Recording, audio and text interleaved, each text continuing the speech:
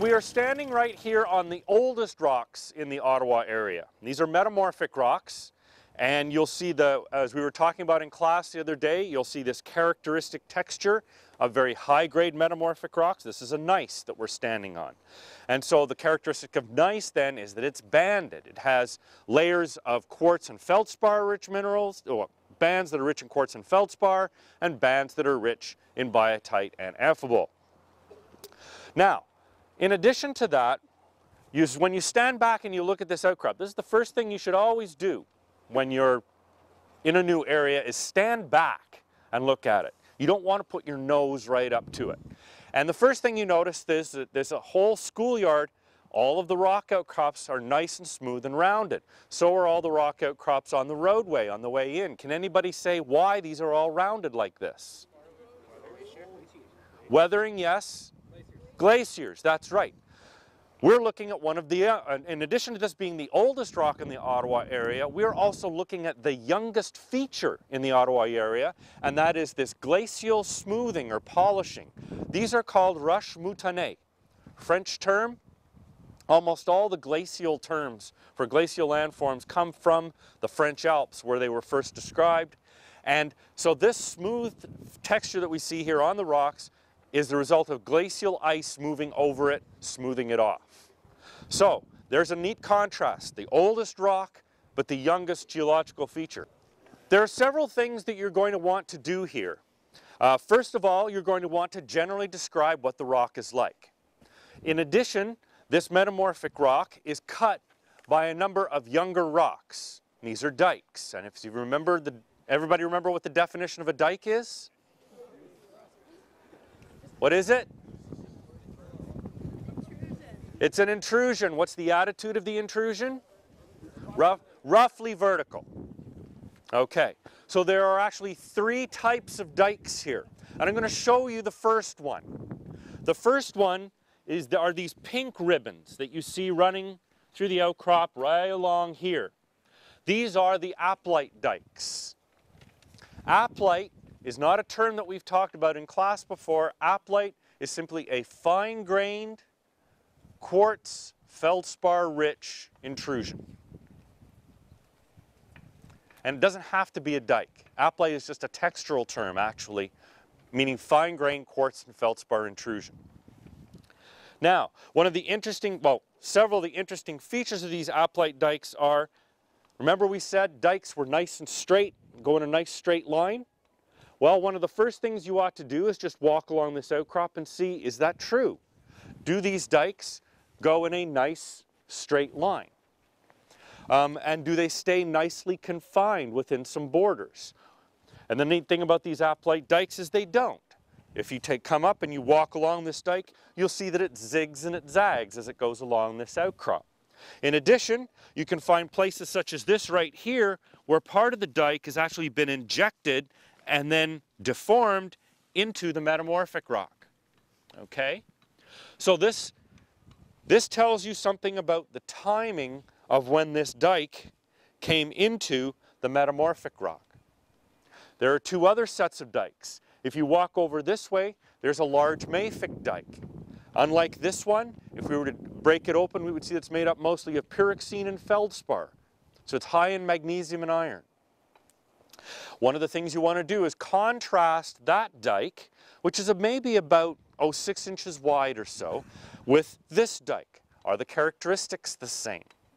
Then there's a third set of dikes called pegmatite dikes, and I'll just tell you right now, the key thing about the pegmatite dikes is that they are not very big, they're narrow, but they have another mineral in them that's purple. And one of the things that we want you to do by about an hour and 10 minutes or so from now is to decide what mineral that might be. It is a mineral you have not seen in the lab, but it is in your lab manual. It's in your mineral identification list. So you should be able to track it down with a little bit of help. And those dikes are located sort of where there's a bit of a little valley running between the two big roches moutonnées just behind over here.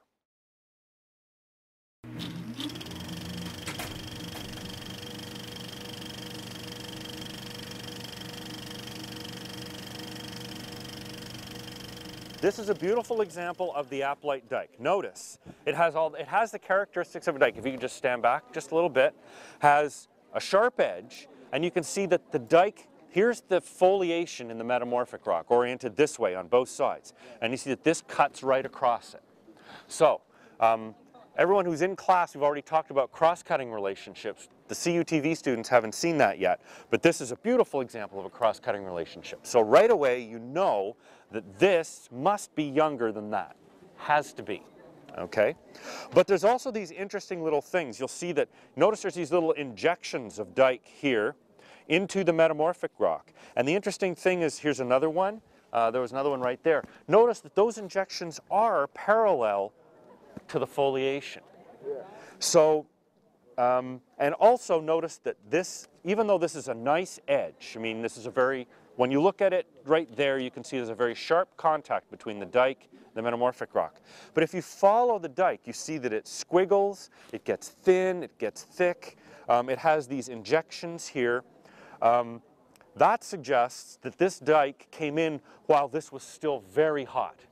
And so this dike has been deformed, not as much as the metamorphic rock has, but it has a little bit. This was, I call this soupy. It must have been pretty plastic when this came in, and then this stayed hot and was able to deform a little bit after it came in. You still have the nice sharp contact that tells you it's a dike, but it has been deformed, very definitely. And I would say that it happened while this metamorphic rock was still buried very deeply, and it was still very plastic. The pink's potassium feldspar? That's right. That's one of the things. Potassium feldspar, if you go back to the minerals part of the lectures, can have a variety of colors. But when you see a pink igneous mineral, you can make a pretty good guess that it's probably potassium feldspar. So these aplite dikes, very rich in K feldspar with a little bit of quartz, so they're pink. Now, contrast that. You'll notice that also there's a lot of light-colored things in the gneiss. And if you scratch this with your knife, you should be able to figure out what it is. I won't tell you right away.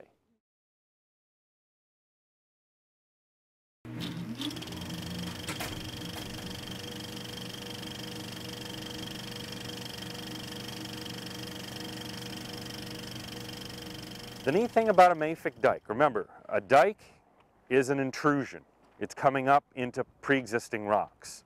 When we were looking at the aplite dike back there, remember that the edge where the aplite dike was in contact with the metamorphic rock was really nice and sharp, okay? Same thing here, right? Nice sharp contract. Here we have the foliation in the metamorphic rock going that way, and we have our dike going off this way. So you know right away then that the dike is younger than the metamorphic rock. Question is, how much younger? Now, the interesting thing is that we have an aplite dike coming through here. And you see how its orientation is quite different from the mafic dike. And unfortunately, things have gotten very squirrely. But if you follow the mafic dike down through here, it actually thins out and disappears. It ends right there.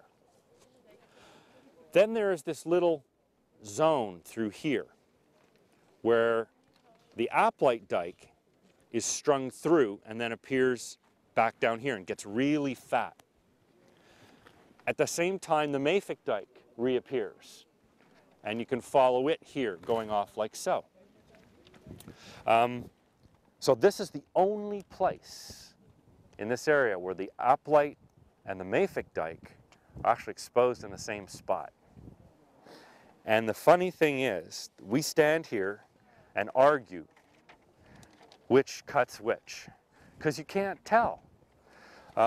Because here, this aplite comes through, but the mafic dike isn't there. There's a little sort of a shear zone that runs through here that you can follow right underneath Charles's feet, actually, and goes to where those boudins are, those lozenges that are all smeared out and curving in that direction. So one of the things that here, you don't really find a spot where the aplite cuts the mafic dike or where the mafic dike cuts the aplite. But what is really different is the characteristics of the mafic dike. So if we just get down on your hands and knees, if you were to describe physically what this dike looks like, what things do you see? It's really cracked, okay? And how about the edges of the dike? Do you see anything on the edges of the dike, a physical thing? Is the dike perfectly flat? No? What's it got on its edges? Yeah, yeah, along the sides that you're stepping on there.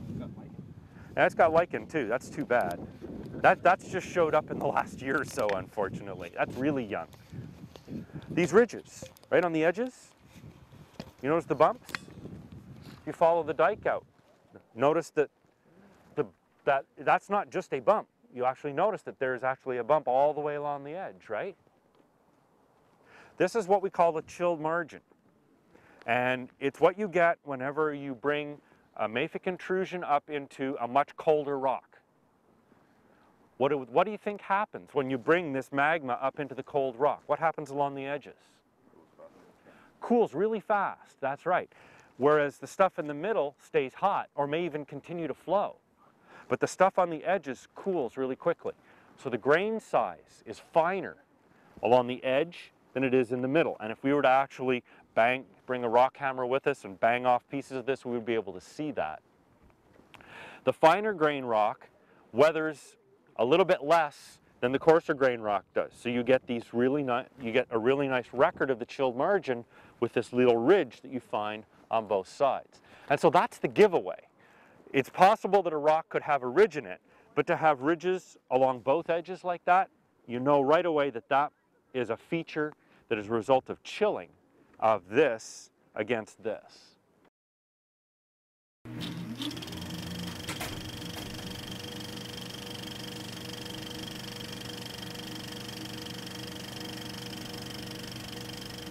I just scratched it with a nail. Scratch what?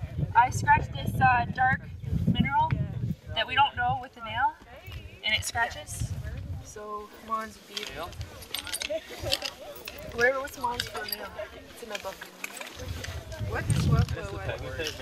Yeah, well, it's one of them. Yeah. Somebody get that cigarette pack out of there for me, please. Thank you.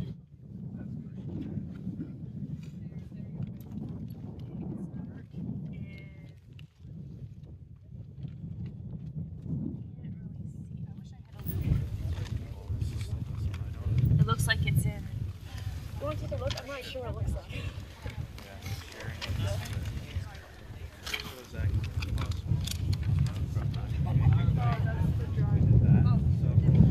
It looks like it's in little flakes.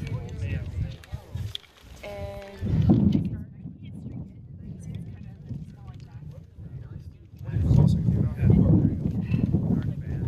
I'll look at the back. See, I wish I could turn upside down. Is there crystals in it? Huh? Is there crystals in it? Yeah, it looks like I can't really see it that well, but it looks like What number is the nail? the nail. Oh, it's sorry. That's not mine. That's okay. The nail's knife blade, so 5.6. It's The nail should be this up. So remember, it's dark. it's not really metallic, so it means it's vitreous of some sort. Where is it? It's in a pegmatite vein. What's in a pegmatite vein? What's this?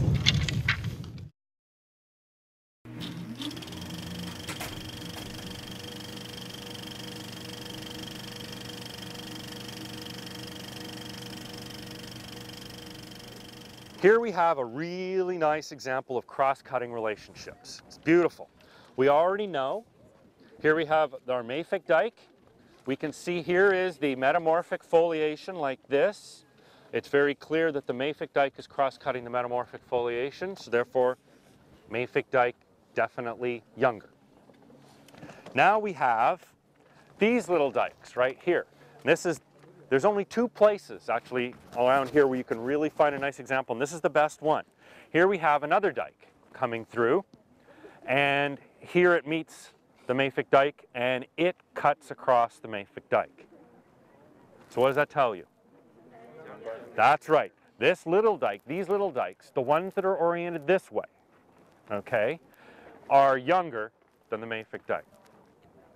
Now, the question is, what kind of a dike is this? Is this a pegmatite dike or is this an aplite dike? It's a pegmatite dike. And the giveaway for the pegmatite dikes is, first of all, they are all oriented across the outcrops like this, whereas most of the aplites tend to kind of run at almost right angles to it. Not quite. The aplite dikes are very soupy and highly deformed. Notice that these are very linear. Now this dike shows one of the characteristics of dikes. I was just explaining back at the last outcrop that all dikes are injections of magma along planar zones of weakness. So you can't think of a dike as a point coming up. You have to think of it as a planar batch of magma coming up. And those fractures that the magma is coming up are going to be oriented at 90 degrees to stress direction. So rocks are being pulled that way and that way to open up a fracture. And the magma comes up. Here's a very nice example of how this rock must have been fairly cold when this came up, because this is really fairly linear.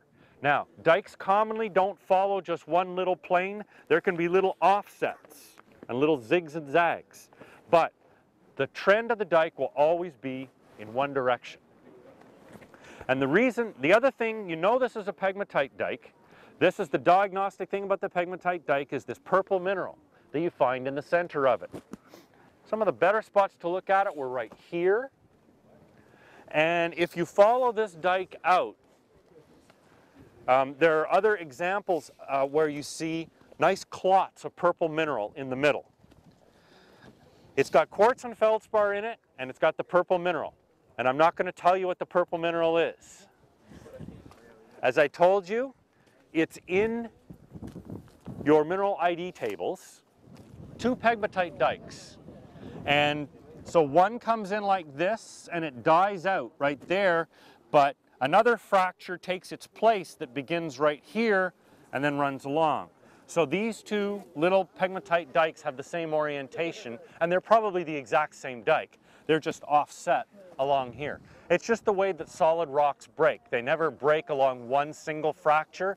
They'll break along a number of parallel fractures, and then the magma just comes up along those parallel fractures, as you can see here. But this is the best place to see our mystery mineral. Our mystery purple-black mineral, beautifully exposed here. There's lots of nice crystals. So if anybody hasn't seen the mystery mineral, this is the place to see it.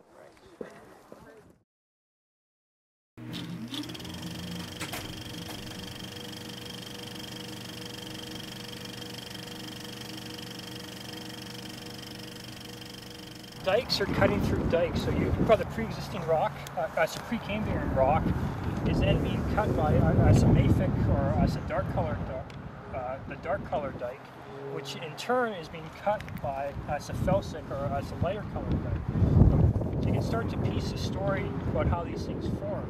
You've got the pre-existing rock first, is being cut by as a mafic dike second, and that in turn is being cut by a lighter or a more felsic-colored dike here. And how you start to tell as a relative time is as a mafic dike, as it cuts through the rock, as opposed to as a lighter colored dike is cutting through the darker color. So you can start to tell as a relative age based on what is cutting what, or based on the stuff that we saw in the lab, and how when dikes start to cut each other, and then tell the relative age of it. This one should be older one. Yeah, so you've got the pre-existing rock being there first and foremost, and as a mafic dike being as a secondary event, and then as a lighter colored material being sort of a tertiary or a third event. Sorry, can you answer his question again? That was good. Yeah, so you've got the pre-existing rock here first. It's being cut by as a mafic colored dike, which in turn is being cut by it's a lighter colored dike. So you have as a dike going this way is being cut by something like this, and you can see the crack of the lighter is cutting through the darker. So as you know that the lighter colored dike is younger than the darker colored dike. So yeah.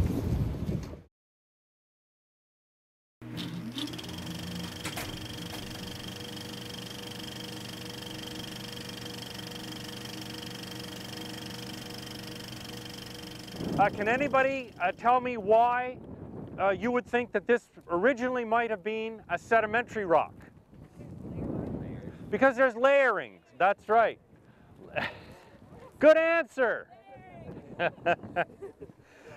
That's, if you've got a choice, the precursor might have been igneous or it might have been sedimentary. The fact that we have nice layering in this rock, we have the dark layers and the light layers, suggests that this probably was sedimentary. 4 minerals. Can anybody name 4 minerals that we saw? Let's start with just one. Quartz. Number 2. Yeah, number 3. Biotite amphibole. Number 4. Garnet. How about number 5? Tourmaline. Did everybody get that the dark colored mineral in the pegmatite dikes was tourmaline? If you, especially just down here, 2 very nice little pegmatite dikes, and if you look carefully in the centers of them, they have some very nice coarse grained blackish purple grains. They're elongate. They're shaped like my finger, so they're prismatic. And if you look at them in cross section, there's a couple of nice examples. It has a triangular cross section. So those 2 physical characteristics of the mineral grains plus the color is a giveaway. All right, the order of dike injection. What's the oldest? Aplite. What's the next? Mafic. Last one? That's right. So I hope everybody saw the nice pegmatite dike crossing the mafic dike down here. Can't miss that. Down there, it's a little squirrely. There is a dike cross-cutting it, and if you hunt around and look around, you'll find it's got pegmatite in it. It's got tourmaline in it, but you have to hunt. Okay, did any deformation occur after the mafic dike was intruded? Yes or no? Yes. How do you know? That's right. There's a couple of places where the dike is offset, but it's not by faulting, it's shearing, which means that this country rock was still soft and soupy when that happened. So we're still hot. Not as hot as the aplite time, the aplite dike injection time, but we're still hot. Everybody saw and mapped out how the mafic dike crosses all the outcrops really nicely?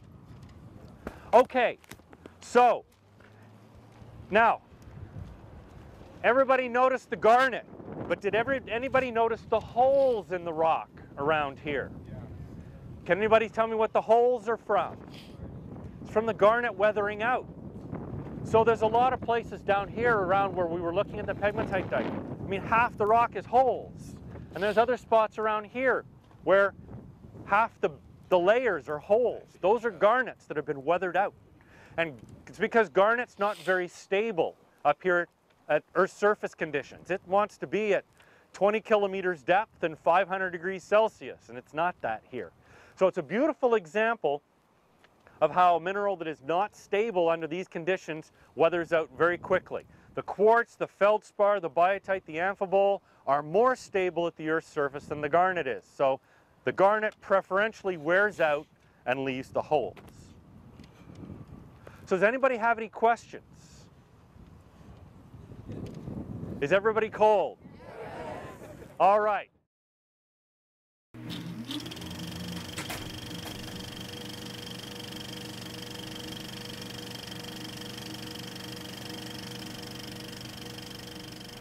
We are looking at the Nepean sandstone. And this is the unit that is laid down immediately on top of the metamorphic rocks that we saw in the schoolyard. Now, the Nepean sandstone is not really well exposed around here. It is in the center of the Queensway, a little further down, and here is pretty much it. So, obvious thing about this rock, can you tell that it's a sedimentary rock? It's bedded, beautifully bedded. And is it deformed? No, because the beds are still flat. Okay. But that's now one of the first things that I'm going to get you to look at, is, are these beds really flat? And I'm going to ask you, when we split up here in a couple of seconds, first thing you should do is, once again, step back and take a look at the outcrop as a whole. Take in the big scale things first. Are the layers perfectly flat? Is what I'm sitting on perfectly flat? Are all the layers nice and parallel to one another? Then you'll want to think about, okay, what's this rock made of? So you'll want to find yourself a piece. There's some loose pieces sitting up on top here. What are the components in this sedimentary rock? What are the minerals? What's the cement? Those kinds of things. Start by standing back, looking, and then come up, take a look at some of the details. And we'll do this for about half an hour or so, and then we'll get together and talk about what you've seen.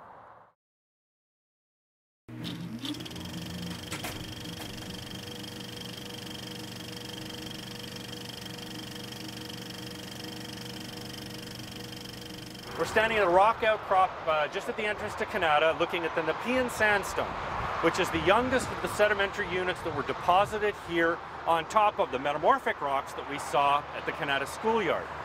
Now, one of the things you're always interested in is how were the particles deposited to form this sandstone? And one of the clues is right here on this surface. This is an excellent example of what we call ripples. You can see lines of sand here that form a little highs and then little troughs in between. And if you ever go to the beach and take a look at the sand underneath shallow water, you'll see it has the same effect, just little troughs like this. So here's a line of troughs, a line of highs, a line of troughs, a line of highs. So the ripples are oriented this way, and ripples form at right angles or 90 degrees to the direction in which they were moving. So these were deposited by moving water. The water was moving in this direction, perhaps back and forth like this, so we might be looking at a beach environment here, producing these little ripples, which are preserved on the bedding plate, on the flat surfaces in between different sand units. So, beautiful example then of ripples, which tells us then that this sandstone was deposited in water.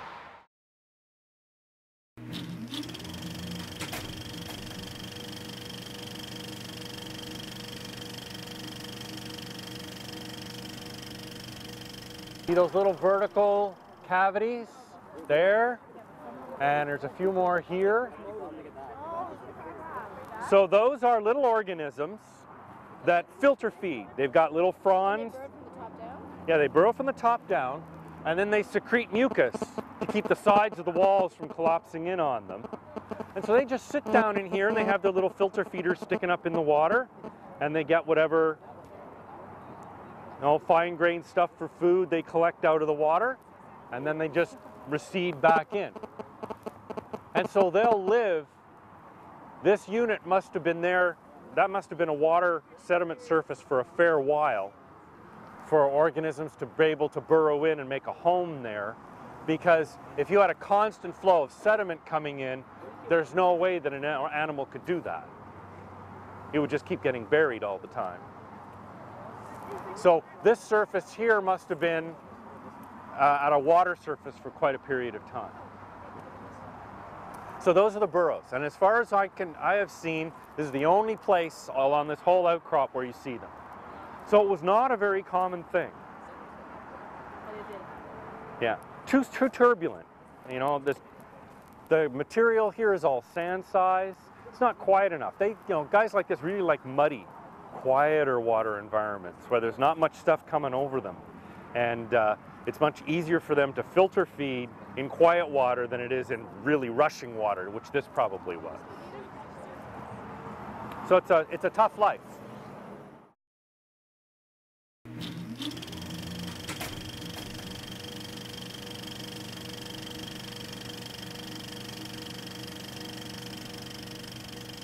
Okay. So one of the characteristics of these sandstones is if you take a look, each of these cracks here represents a bedding plane. That is, each of these is one depositional unit. And then between depositional units, you get periods where you're not getting something deposited. So here, they're maybe 2 centimeters, 4 centimeters. This one's maybe 6 centimeters thick. And you'll notice that the bedding planes are fairly parallel to one another. It's all fairly flat line. And that, in general, characterizes most of the thin units here.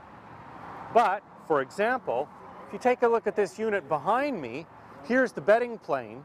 You'll notice that the bedding plane curves up quite significantly right here. And this little unit right here underneath it thickens to be several centimeters thick underneath it. And you can just see it very nicely. So what happened was there was a unit here that's, and this is all of it that's left, this little thin bit. And a large water current probably came in and scoured out the top and made sort of a U-shaped scour that was then filled by this unit. So now the base of this unit sits on the top of the erosional surface of the unit that's underneath.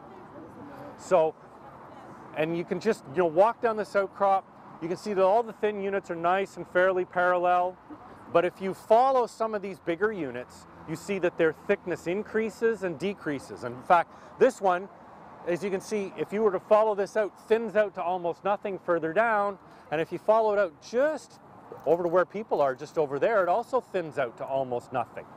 So this is just a lens of sediment that is filling a scour in the underlying unit. The surface that the sediments were being laid down on was never perfectly flat. It was always roughly flat. Even this is still roughly flat. Everything here is still horizontal, but the bedding planes aren't perfectly horizontal. And this is sort of an example when I say sedimentary rocks are laid down in horizontal layers. This is a classic example, is that yeah, on a very large scale, that's true. But when you look at individual beds, there's slight deviations from that. And it tells you a lot about what was going on. It tells you that sediment was being deposited, then it was being eroded away, then new sediment was being deposited, and then further down it was being eroded away. Very dynamic.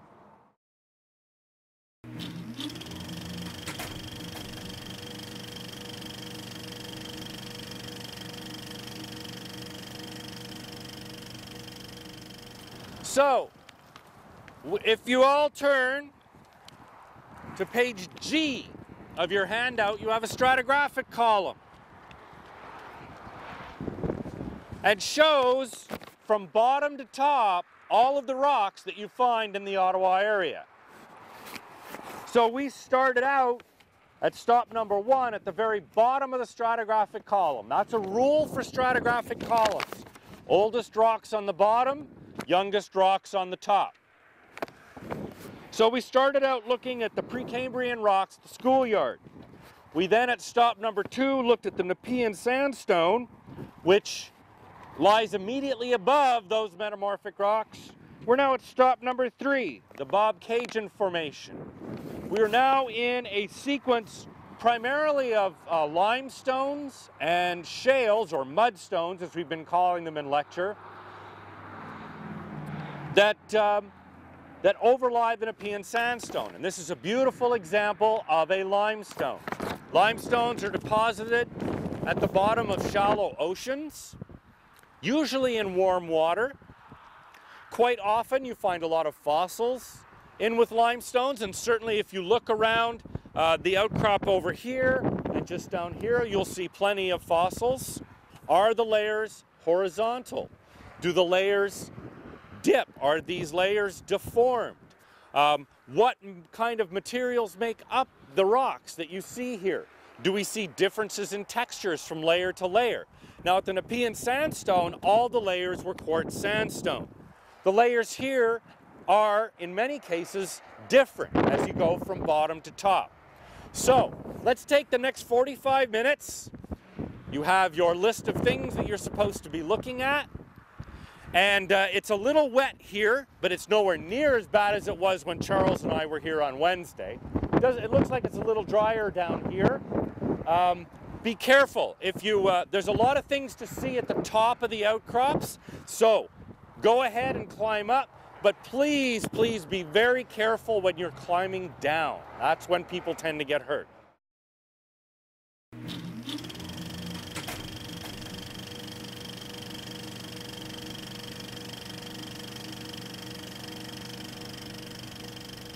Just about to test for if it's a carbonate-based rock, a limestone-based rock. So as you put some weak acid, it should start to bubble. And there, if I put some acid on, that's weakly bubbly. But if I put acid on this, it starts to bubble quite vigorously. And what that tells you is that there's carbonate inside the rock, as opposed to sandstone-based rock, like the rocks that we saw in as the second stop. If I put the same acid on that rock, chances are it would not bubble, because the stuff inside is sandstone-based, as opposed to the stuff in this rock is more of a carbonate-based. So you got the quick and dirty test to tell a limestone from a sandstone is if you put some acid on it. If one bubbles, it's a limestone. If it doesn't, it's a sandstone. Put an acid on it?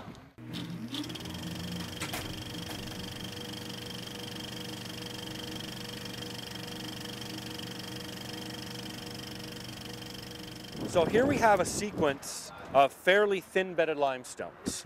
And we can see, if we look carefully, that we have a coarse grain layer down here with a fine grain layer over that, and then a very coarse grain and fossil-rich layer over the top of that. Then we have a whole sequence, a number, it's about 7 or 8 of these fine grain limestone layers, all of which have these brown tops. That's how you can tell where the top is. Then we have another one of these coarse grain layers on top here. Each of these coarse grain layers probably represents a storm deposit. It's all deposited at one time, probably within a day or maybe even only 2 or 3 days.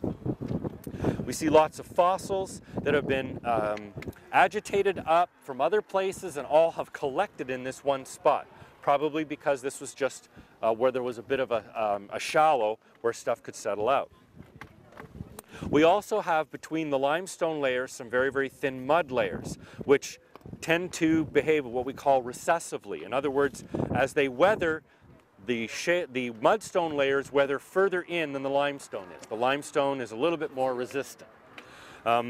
So these fine-grained mud layers are telling us that we did have rivers nearby, far enough away that we don't get sand or anything coming out, but we are getting, probably again during big storms or floods off the river, some fine-grained mud-sized silicate particles that are coming out into the shallow ocean and then are being slowly deposited to form these muddy layers. You've got it. The brown layer is oxidation. Now what does that mean? Well, basically oxygen rusted it. Yeah, but if we're below water, right, that means the rock's not in contact with free oxygen. So if the brown layer is oxidized, what does that mean? That the top was on top of water? That's right. That periodically the top here came out and got into contact with air. Okay. Oh, So the sea level probably rose. that's right, level is going up and down. This may even be to some extent tidal. Just if we're in an area with really big tides, maybe we're looking at tide being out for a while. But it takes too long to deposit these layers. So it's probably not just tidal. Probably means we're looking at long-term fluctuations of sea level here, so that we would deposit for a while and then this would be exposed to air. And that would oxidize it, and then it would go back underwater again. We'd get some more deposition of limestone, then it'd be exposed back up to air again. I wasn't going to say anything about that until somebody pointed it out. Okay. Now this has all been this has all undergone lithification and has turned into a sedimentary rock. Now, oxygen can't react with the rock anymore. Once it turns into a rock, you really slow down that reaction rate between oxygen and particles. So it could happen, but over a long, long time. Very long time. Yeah. Make sense? Yeah. Okay.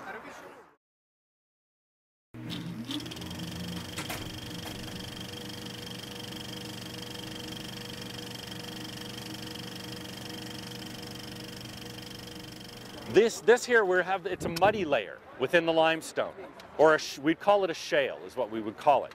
And the muddy layer represents silicate, very fine-grained silicate material coming out from a river, probably far away from here, but during a flood event, a lot of fine-grained sediment can be carried quite a long distance out into the ocean. And so we're getting layers of this mud deposited between layers of limestone deposition. So, and limestone doesn't like to be deposited where there's a lot of silicate material around. So if the water was really turbid and cloudy during this period of time, limestone wouldn't deposit. And instead you'd get this layer of mud. What are all those stripes? striations on there. Okay, now all of this that we're looking at here is what we call hummocky cross stratification. And we saw cross bedding at the Nepean sandstone, where all the foresets, the fronts of the dunes, were all going the same way. Here we can actually see the entire sort of bottom of the dune being preserved in these layers. It's more like it's undulous, like this, as opposed to being just the foresets. So the whole dune gets preserved. We get a nice example here of a scour down where these cross strata here are being cut by this new set that's depositing all these layers that we see right in here. And I was saying that this is how you can always tell way up in sedimentary rocks, is because here we have the truncation and the layers that are over it parallel to that truncation, and the ones underneath are the ones being truncated.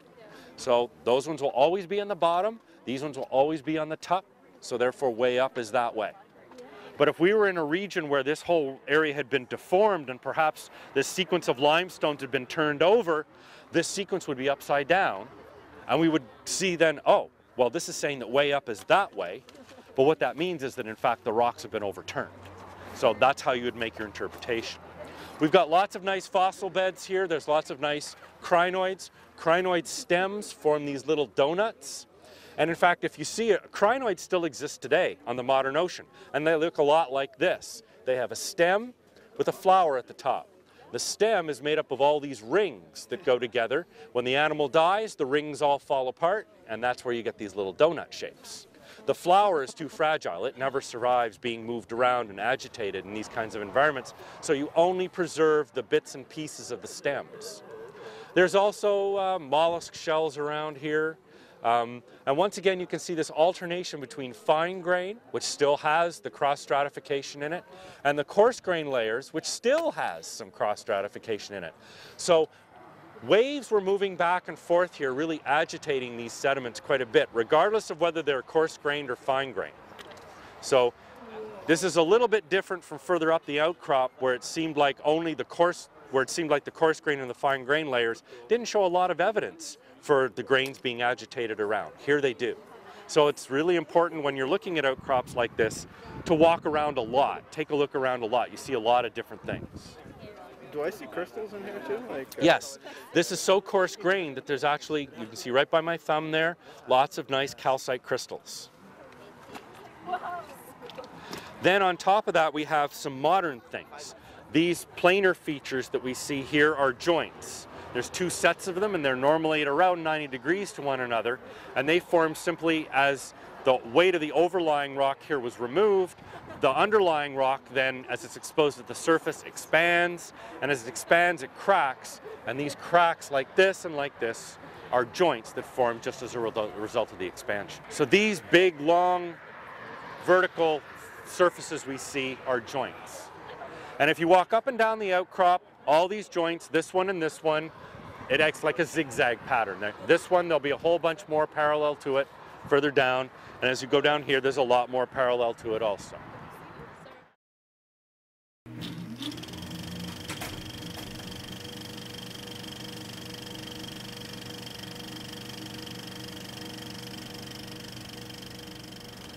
As you're walking down here, do people notice, especially as you're walking from that direction here, there's a dramatic change where there's a slight tilt to all these rocks. These rocks are actually deposited above the rocks down there. Everything is tilting that way very slowly. So as you walk in this direction, you are going up through the stratigraphy. Here we get almost everything here is hummocky cross stratified. Almost everything down there just has parallel laminations. So no evidence of being right at wave base down there, whereas here, lots of evidence they were at it. The other thing is when you're down there, did everybody see that the tops of the beds were a yellow-brown color? Did anybody try to figure out what that yellow-brown color might mean? Can anybody yell at me?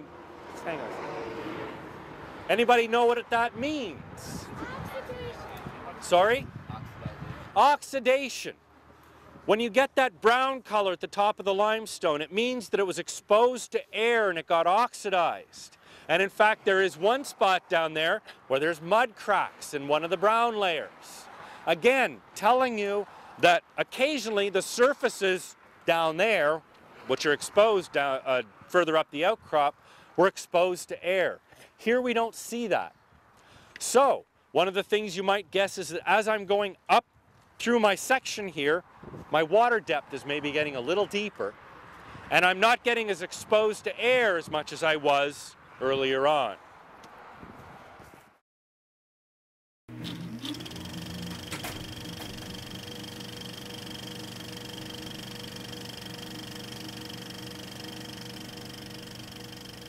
Okay, before we head home, I just want to kind of bring everything together and put the 3 stops together and work through what has happened in the Ottawa area over the last 2 billion years. And we can do that. We have the power. Okay, first stop. We were at the Canada School. Think about the rocks that you saw there. And let's think about what geological events must have occurred to produce the sequence of rocks. So what is the very first thing that must have occurred? Sorry, deposition? Yes. Remember that we're looking at metamorphic rocks there. And it had to have a protolith, an original rock. And we thought that that original rock was probably sedimentary.